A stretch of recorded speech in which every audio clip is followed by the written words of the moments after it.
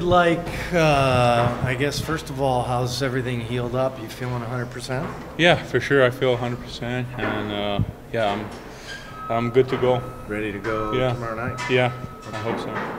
Good. What is your goal?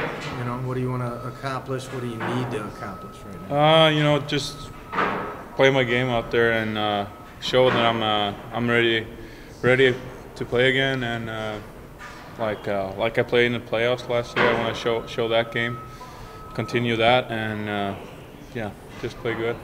Were you disappointed at all that they assigned you down here?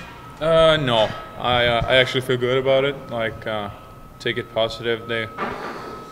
So I can get some games. It's been a long time since I played, so I feel good to play here. What do you feel like you need to prove to show that you can get back out there? Just like I've been talking about, show up every night and have a good defensively play, and to show that every night, and hopefully they can trust me. What do you see in this team when you're stepping in early on and trying to fit in? What style is similar to what it was in the playoffs last year? Yeah, this was my first practice, so I don't know really, but it looked good. I felt like the pace was good out there, and had a lot of fun.